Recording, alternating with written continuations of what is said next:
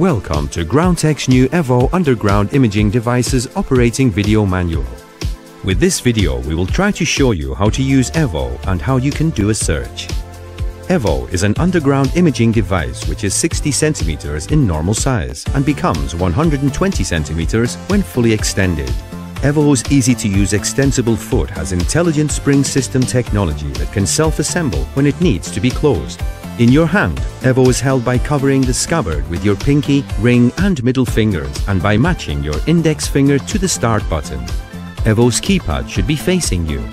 With your other hand, you may carry the device where the application is downloaded and the imaging will be done. EVO's size can be adjusted as desired by the user.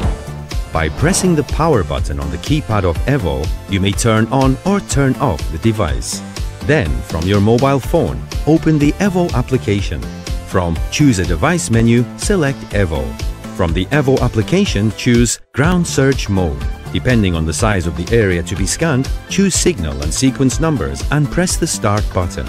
From EVO's keypad, desired search mode can be selected, automatic, manual or live. The red back button on the keypad is used to cancel chosen automatic, manual or live search modes. When the automatic search mode is selected, data transfer starts directly and no other buttons are needed to be pressed. Start from the bottom right, and when the first row is completed, according to the selected signal blow count, move to the left and start the second search. When the blow count of the selected signal in the second search is completed, move to the left again and start the third row search.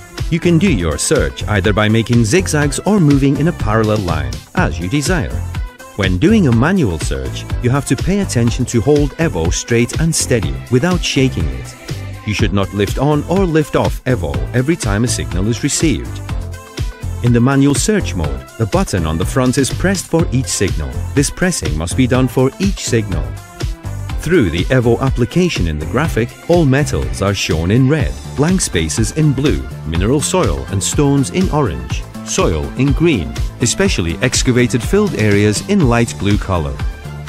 If you press the live scan button on the EVO's keypad, you will be able to watch the area on the graphics of the application simultaneously without having to perform a step-by-step search. Do not forget, EVO is much more than a money or gold searching small metal search device. We call EVO an underground imaging device. It is an advanced scanning device that graphically displays underground objects, blank spaces and their intensities to the users.